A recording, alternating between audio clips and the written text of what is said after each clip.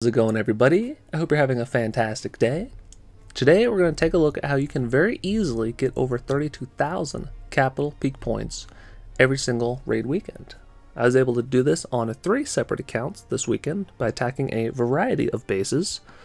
So we're going to jump in and take a look and see what I'm using and how you can also have similar successes.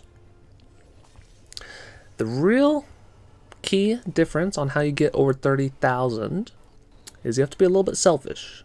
You have to attack usually 6 different bases. You can't just 2-shot or 3-shot a handful of bases. It's not going to work. Unfortunately, the points available for clearing a base out just aren't there.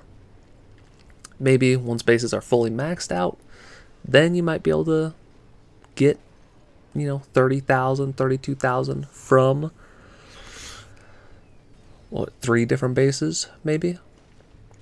But until then, we're going to be attacking 6 different bases.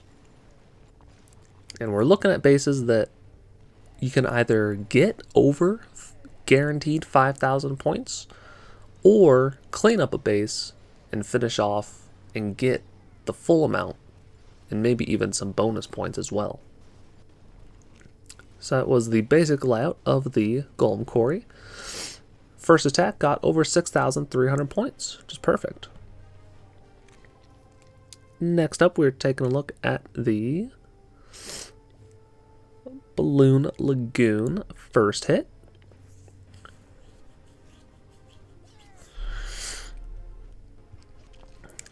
For this one, you definitely want to try and make sure you take out the back end rocket artillery.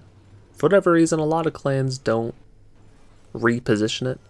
So 1 graveyard on the bottom side of the rocket artillery usually is enough to take it out if your troops are dying fast enough.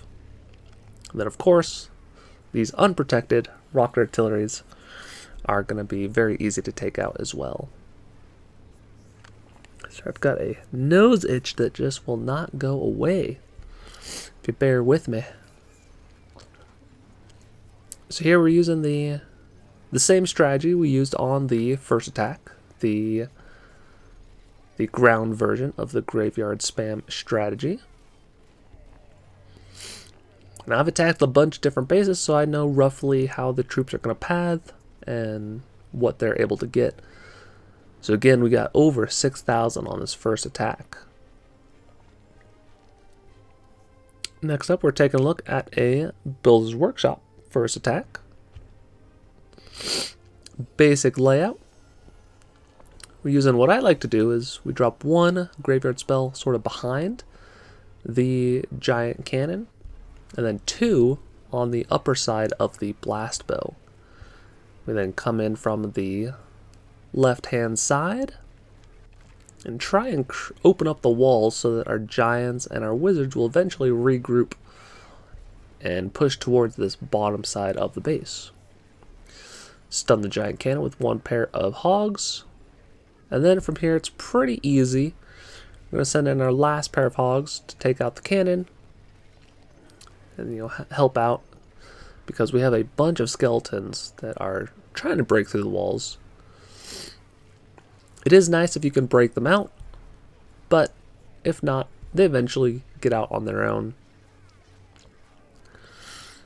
So now we're trying to distract this giant cannon as best we can. We have a couple of super wizards still alive, which is perfect. Get a decent split where some go towards the center, some troops go towards the top side. We're able to get just under 5,900 points. Next up, we're taking a look at a Capital Peak middle hit. Definitely thought I would be able to fully take out this base, but alas, we could not get the district hall taken out with a minimal amount of troops. I thought I could take it out with all the super archers. Unfortunately not. So now all of our balloons are just going to get 1 shot by the district hall, and we do not have enough, sadly, for the remaining 4 back end air targeting defenses. So that's where if this attack had gone a little bit better, instead of 32,000, it might have actually been 34, 35,000 in total.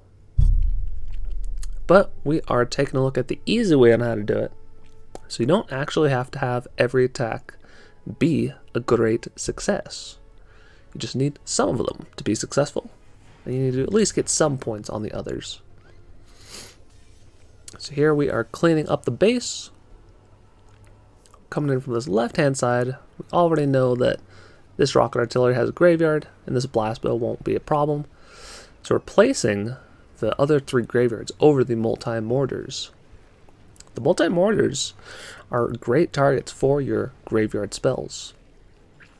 Ideally, the hierarchy for using a graveyard spell should be probably rocket artillery, number 1, then blast bow, giant cannon, and then if none of those are in the base, or if they already have a graveyard, then either air bombs if you're using air, or multi-mortars if you're using ground are also great options. So here we're able to go from the left side of the base to the right hand side and completely clear out the base. Even got a bonus of 77 points. Last but not least, we are taking a look at a cleanup attack on a Balloon Lagoon. Again, we were looking for bases that had at least 5,000 points available.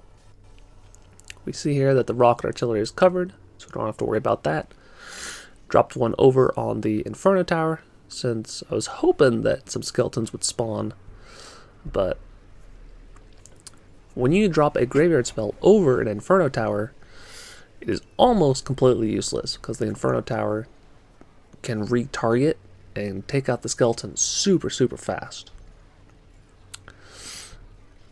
So that is pretty much the only thing you have to learn with the graveyard spam strategy, is when and how to place the graveyard spells. You'll have amazing results. So we're already through the rest of the base, just going to fast forward through this cleanup.